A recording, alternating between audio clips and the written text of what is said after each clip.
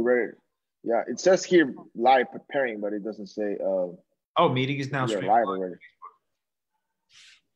We might. I'm gonna check right now. That's what it says on my screen here. Are you in the real estate network group? Right. Yes, right.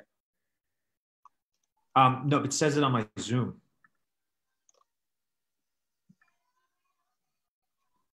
Oh, well, we're live actually. Yeah. So we are here. We just got to find a way to bring Trevor back. But hey, what's going on, guys? Welcome back to the Real Talk with Real Estate Investor Show.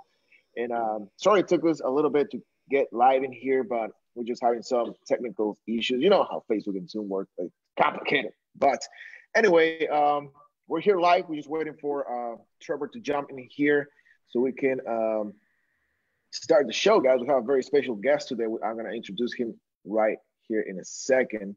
Just let me find Trevor. Trevor, where are you, man? Let me find you.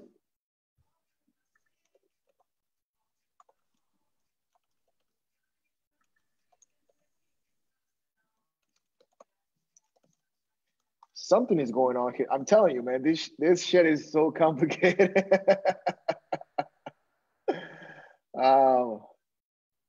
Let me we are live. I just need to bring Trevor back.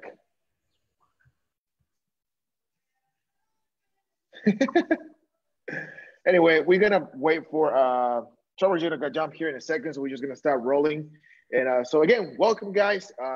In today's episode, we have Evan, and he's a great guy. We were having a conversation right before we started the show, and he's in the real estate in world for almost 10 years, more than 10 years already, right? Yeah, on and off for 10 years. Yeah. Awesome, yeah. And so he started around 2007. Around 2010, he found himself almost $1 million in debt, but at the end, he figured out how to get out of that situation, and he just kept moving forward and doing what a good entrepreneur does, just pushing forward. And after he recovered himself, he finally decided to get back in the game after he got tired of his job, 6 figures job, if I can recall right, huh? Yeah.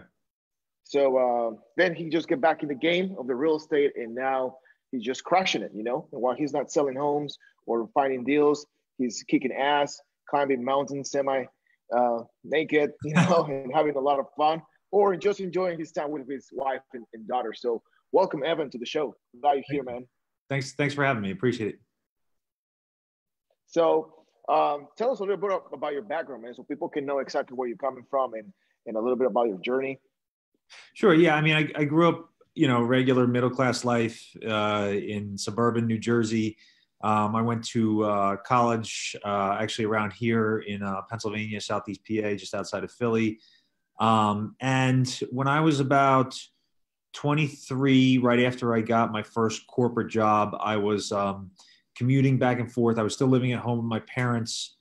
And I said, hey, this whole work thing just isn't going to work out for me. And they looked at me and started laughing.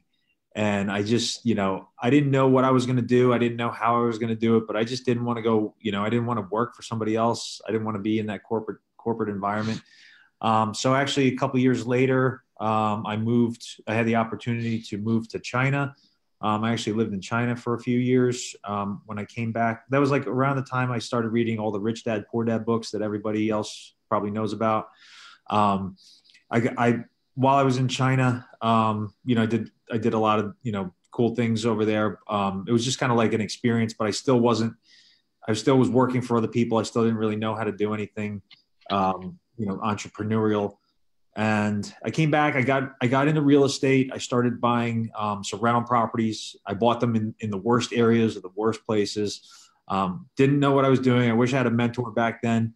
I ended up getting into almost $1 million in debt and going almost bankrupt, but I did not want to go bankrupt. So I was able to, I don't know, maybe it was just like a pride thing at the time.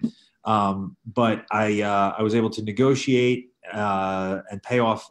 Anybody I owed money personally to, I paid them back in full. Any bank or creditor, I negotiated, and was able to settle off everything. And then I was basically kind of knocked myself out of the real estate industry at that point. And then I got into sales. I was in sales for a long time. I was doing in-home sales, selling like anything from security systems to home remodeling. I learned a lot in that business. I definitely think that selling is a skill that is necessary for being an entrepreneur. It's one of the most important skills. And I knew I needed to get back into real estate. So around 2016, I actually found somebody else who I found a couple guys who I had known. And they were in the real estate business. And so we started doing wholesaling. Well, they had already been doing wholesaling, and they kind of like mentored me. So I just started doing wholesaling. And, since then I've been doing it, either with myself or with partners ever since then. And now I'm pretty much on my own, doing my own thing.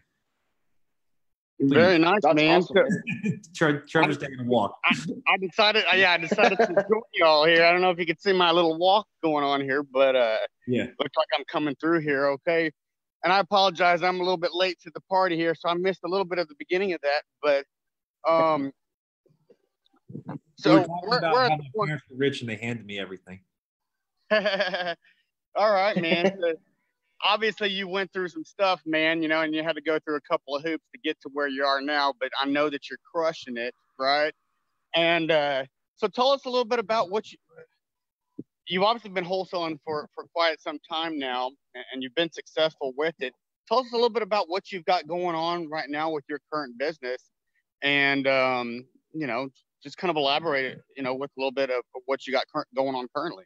So currently, so I have a 10-month-old daughter, and I bring that up because, my wife and I had her last year, and so we also moved a couple months ago. So last year was mainly focused on, getting set up with the baby, making those types of adjustments, and moving and everything. Now that we were kind of settled in a little bit, actually, my wife is helping me a lot.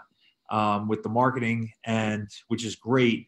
So now we're just trying to implement different marketing, increase the marketing so we can get more deals going. And I'm also building a rental portfolio. So I hadn't bought rental properties in a long time. The last time I did that, I went belly up. So now I'm older and wiser and trying to do it the right way, or at least a better way. So I'm doing everything from, raising private money, buying these properties, and, getting them stabilized, having renters, cash out refi, all that good stuff. So, and then eventually would like to go into bigger units, like do the monopoly thing where you get 4 houses and then you get a hotel. Yeah, that's right, man. Absolutely. Now you brought up something really cool that I think that a lot of our audience members, can relate to. Either with the folks that are looking to get into the business or the folks that are already in it and having trouble scaling the business or getting to that next level. And that's that, man, you're not single. You got a wife, a kid, and the whole family thing going on as well. And so, obviously, that's something that you have to devote a certain level of time to every single day to keep things happy, for everybody and so forth. Can you tell us a little bit about, your time management and how you kind of allow everything to kind of flow as it should so that, everybody's not in a mess and everybody's not upset, Yeah. I mean, so I have a saying about it, and I don't think I came up with it, but it's that you don't manage time. You can't manage time. You only manage your activities during the time. So it's just a matter of doing that. It's, just getting on the schedule. Every day I wake up around 6 o'clock. My daughter wakes up around, usually between 6:30 and 7. I'll wake her up. If she's not up by 7, I'll wake her up, and then I spend a couple hours with her.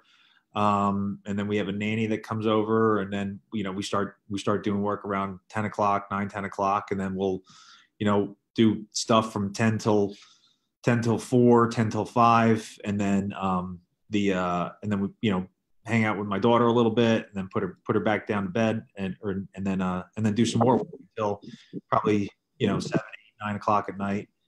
So it's kind of like there's different like blocks that I have throughout the day, but that's what works for me. Works for my family. So it's like whatever you need to do, I would suggest blocking it off. I actually met someone recently at the Apex event, and he showed me how he blocked off everything, and how he does his schedule and how he has like reoccurring every week he's got about 20 to 25 hours of reoccurring things, whether it's going to the gym, spending time with your family, taking appointments with your clients, could be prospecting, cold calling, anything like that.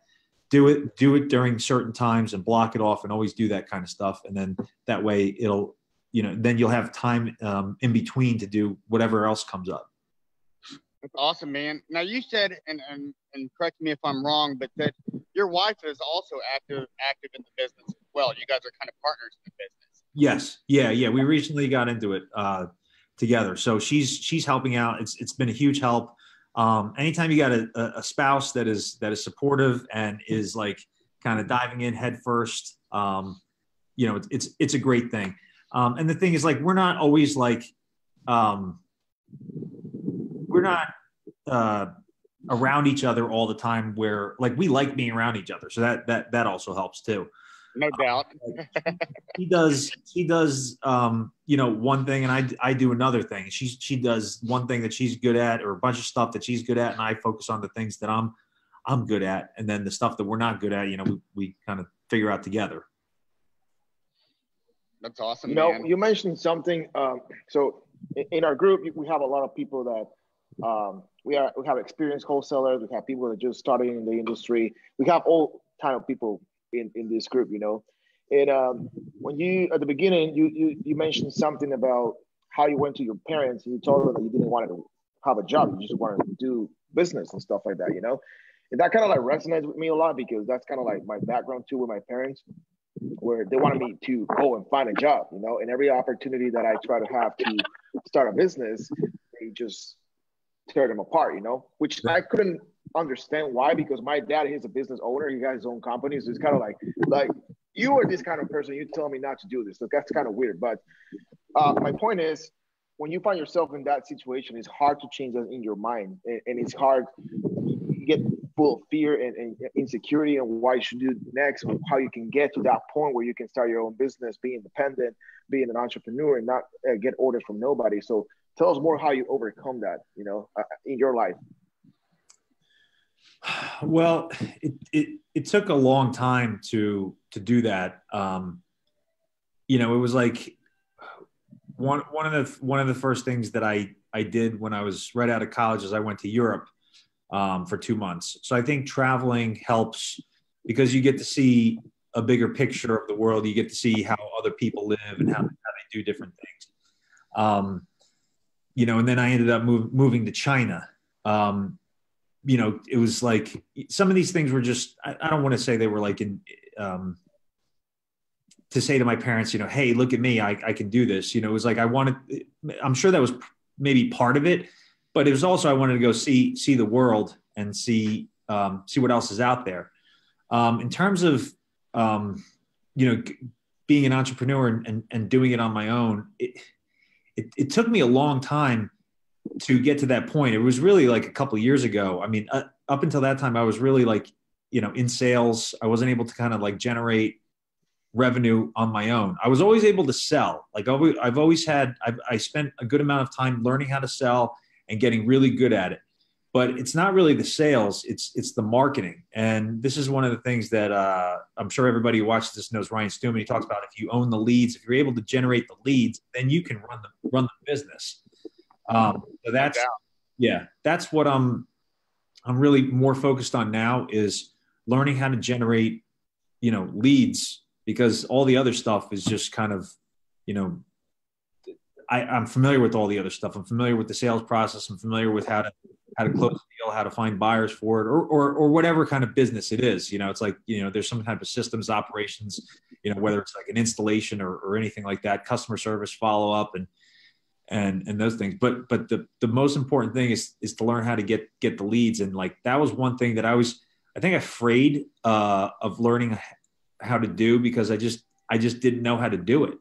And like, I don't think it's taught in a lot of schools. I don't think it's taught in a lot of different places, but it certainly should be. It's just, at a very basic level, it's just door knocking, going around knocking on, whether you're knocking on people's doors or just getting in front of their face on social media.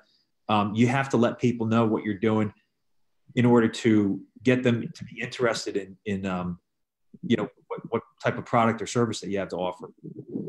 And And is that typically traditionally how you found most of your deals? Was it a lot of door knocking or driving for dollars per se, skip tracing, things of that nature? Or did you have another mechanism that you found worked a little bit better than others? No, I mean, so in the last couple of years, it's been, I haven't really done any door knocking. I mean, I've done it like a couple times, but it's been like direct mail. You know, when it first started a few years ago, that's kind of trickling off. Now it's like Facebook ads, Google ads, Facebook group, you know, could be posting in Facebook groups, could be word of mouth, ringless voicemail, text messaging, all, you know, there's various different types. And it's like, and it's kind of crazy how fast it's evolving, you know, cause like last year you could send ringless voicemails. This year you can't send any ringless voicemails. You got to drop text. So it's weird, man. And the thing of it is, and I know that we've had conversations about this kind of on the side. And one of the things that we definitely agree on is that there's more competition out there these days than probably than ever. And a lot of the reason being is because, you know, there's so much money to be made, right? You know, you can't blame folks for wanting to enter the industry. I mean, it's a lucrative industry, but the idea of it is to find mechanisms and techniques that not necessarily everybody else is using or applying so that you can get to those deals and obviously negotiate that deal and ultimately hopefully make it the deal a little bit juicier and fatter because you didn't have to worry about the competition to undercut you and so forth. So, what would you say to somebody, I guess, that's just looking to get into the industry right now, you know, that doesn't really have a whole lot of experience, really doesn't have their first deal under their belt or anything like that? You know, somebody that's, you know, I use the word maybe scared or timid or fearful of going into something that they don't know. You know, how would you encourage somebody to go out there and just take action and do it? And what technique would you recommend that then get started with in order to find their first deal? Hire me as a coach. Boom. I like that. There you go. Either that or get out of my industry. It's saturating it with... I mean, you're not wrong. You know, I mean, I don't remember who said this about, you cannot make all the mistakes, you know, that's why you have coaches out. So we have mentors that can actually guide you, walk you through the steps that you need to have to implement and win in life. Right. So I'm agree with you.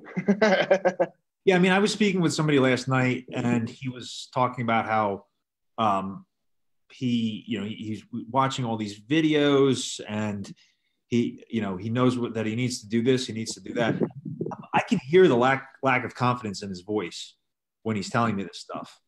And like, if you're going to do anything, you got to have confidence. And the way that you get confidence is you start doing something and you win at it, right? You become successful at it, whether it doesn't matter how small it is.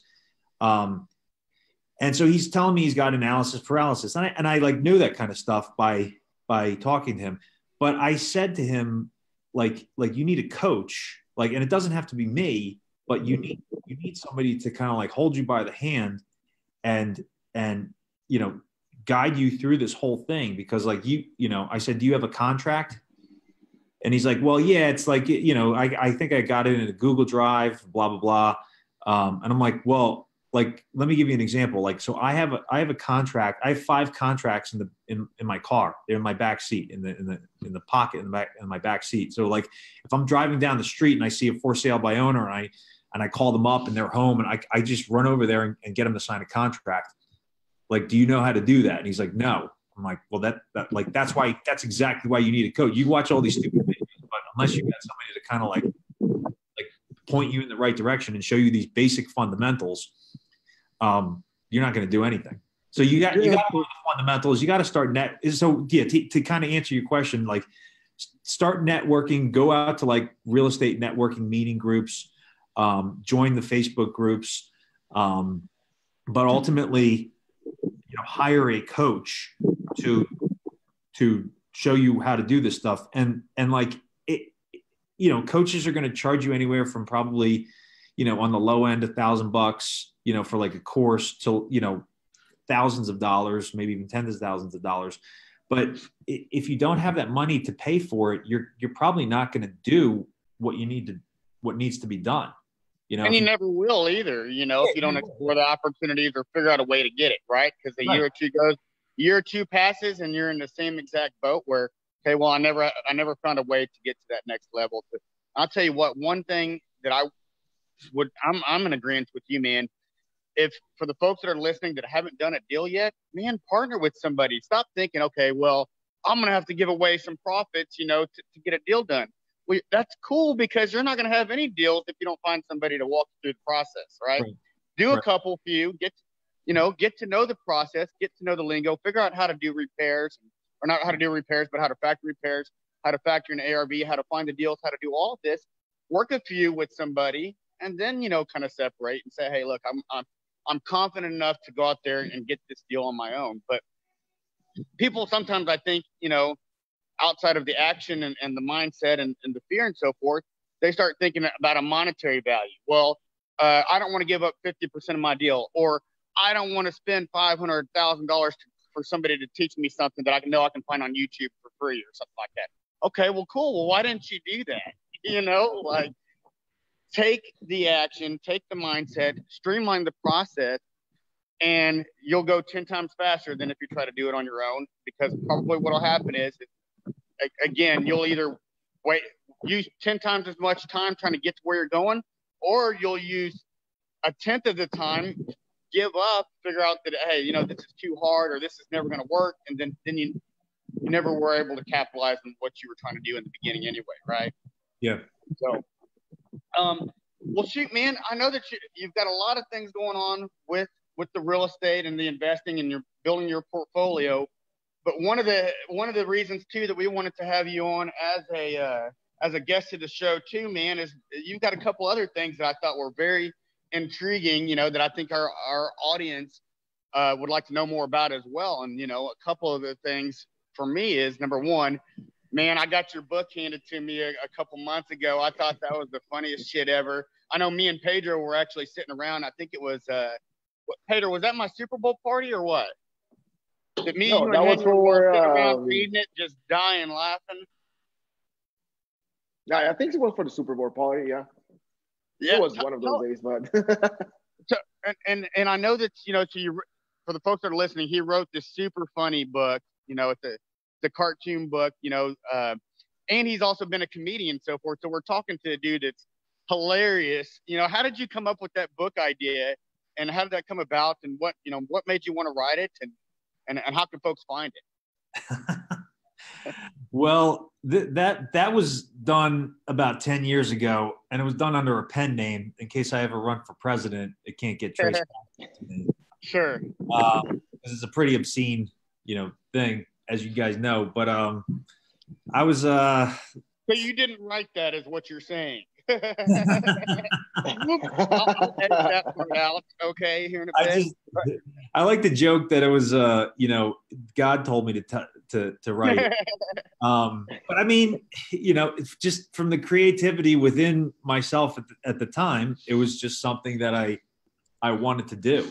And I spent like $25,000 creating that book, because I had to hire an artist, and it was like $125 per illustration. And I'm talking about edited, everything with editing and the words and everything done. Like, so that was like half of the cost. And then I had to print all the books, and I printed like 3,000 copies of it. And I still have like several hundred copies in my basement, and I've probably thrown out half of them. So, you spent some money to get that out. So did it start with the book, or did it start with the stand-up comedy? I started doing stand-up comedy. Wait, what did I do? No, it started with the book. I believe I started with the book, and then later that year, like when the book came out, that's when I started doing stand-up comedy. And I was just doing stand-up comedy on like an amateur level, like doing open mic stuff and like local comedy shows around me. I wasn't doing any like Comedy Central stuff. I gotcha. Yeah. And one of the other things I thought was super intriguing that I actually relate to, and I know that we've not had a conversation about this yet, but is the little bit of the MMA and the Brazilian Jiu-Jitsu background. I understand you're a brown belt in Brazilian Jiu-Jitsu. I actually hold a purple myself. Oh, nice. Practiced for about 10 years in my younger days. Got a chance to to train and enroll with some world-class athletes. In fact, my personal trainer was Danny Alvarez. I don't know if you're familiar with him, I believe Travis Luter. Yeah. Yep. Those were my trainers. But I'd like to hear a little bit more about that, and how you got involved with that, and did you ever actually do any cage fighting or anything like that, or was it more so just kind of for a training and purposes and things like that? So when I got my first corporate job out of college, that was the one where I told my parents the whole work thing wasn't going to work out for me.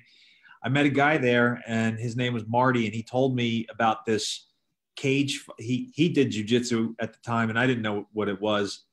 And he said, this, his instructor teaches this stuff where they like break people's arms and they like smash their face in a cage and all this stuff. And I was like, wow, that like sign me up for that. Yeah. Right.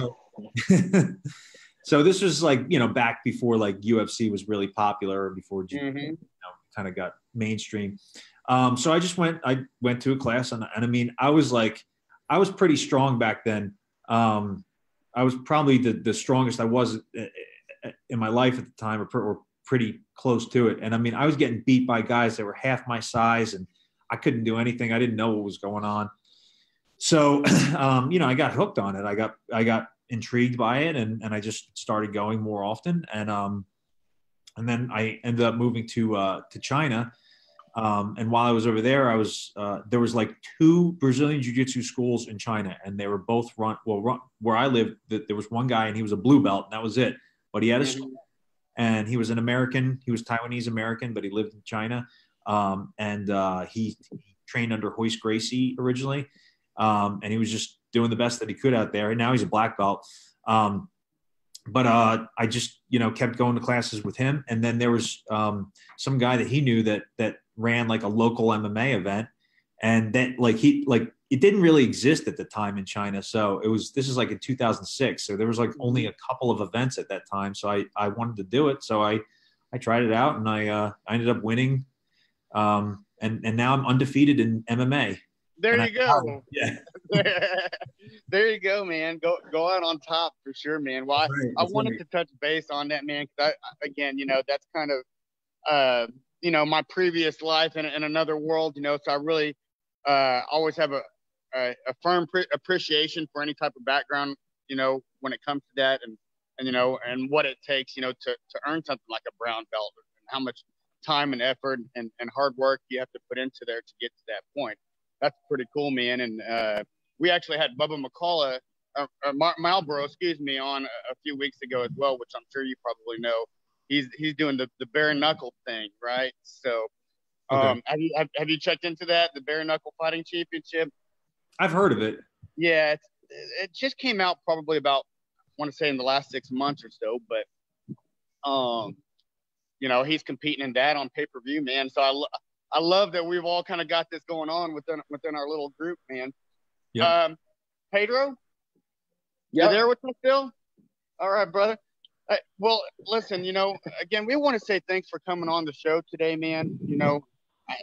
I truly believe that you've added a lot of value to our show today, and encourage a lot of folks to really get into the industry and show that, hey, listen, folks from all walks of life can really start from anything and from scratch, or regardless of what you're going through or anything, you can be successful in this industry. It's just a matter of taking action, putting in the work, and like you said, and I think that it's a very valid point, to find somebody to work with, that'll coach you, that'll do a joint venture with you, that'll help you through your first few deals, so that you can really go out there and really start crushing it. But so we really appreciate you, sharing that info with us. I guess my last question for you would be, how do folks find out or about your coaching program, or hire you as a coach? And also, I guess really I just want to know, how do folks find out more about you? You can just send me a message on Facebook, send me a friend request. I don't know. I'm close to my 5,000 limit, but just send me a message on Facebook if you are interested in coaching. I don't work with everybody. I mean, I only work with like certain types of people. Like you got to have a certain foundation. I kind of I like to compare it to basketball, right? So there's different levels of basketball. There's children's basketball, and then there's freshman, JV, varsity, and college and the pros. And like it's kind of like that with sales, business, and wholesaling, right? So if you don't have a foundation to dribble and run and pass, like you're going to get trampled. Like you're not even going to a JV level in high school. You're not going to make it to the college level. You're not going to make it to the pros, right? So if you do have a certain foundation for, with like sales, marketing, even some type of real estate background,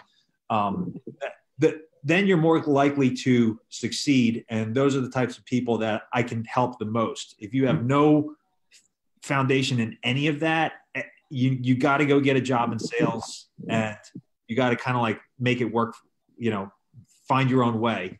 But if you do already, if you're like struggling to do a deal, if you've like already spent money on marketing and don't know what you're doing, that's the kind of person that I want, who is already like, even if you just took a little bit of action, that's fine. If you got your foot in the door, I can get the rest of you through the door. Very nice. So basically you want people you would like to add, man? No, I just wanted to reinforce what he's saying about people that he coaches, and just like literally you work with people that are action takers, which makes a lot of sense, Yeah. Because I'm sure that even that you as a coach, you want to make sure that your time is well invested in someone who wants to learn and grow and be successful in this industry. Am I right? Yeah, absolutely. Yeah. Yeah. I have a guy who he's got, the first 3 months, he didn't do any deals, but that's because he was doing the marketing. He was doing, getting the stuff in place that he needed to do. He was getting leads, but he was asking me what to do, for this lead. What do I say? How do I handle this? Then he got stuff under contract. He got in like probably about 3 months, he got stuff under contract. He had 2 closings last month for 14 grand, and he's got a 40 grand one in the pipeline. Nice. Which is not normal. It's a home run, but 3 closings for 54 grand is more than what a lot of people make in a year. No doubt. Hey, and a couple of those home runs a year, man, along with a bunch of singles and doubles, man, makes for a nice living, doesn't it? Yeah, it does. Yeah. Sure. No, but that's awesome, because it only proves that you can definitely help others, But I mean, it is a two-way situation. Like you provide the help, but they have to provide also the discipline of taking action and implement everything that you teach. So it makes a lot of sense. Absolutely. Yep. And that's great. Like the way you're helping people, I think it is a great way.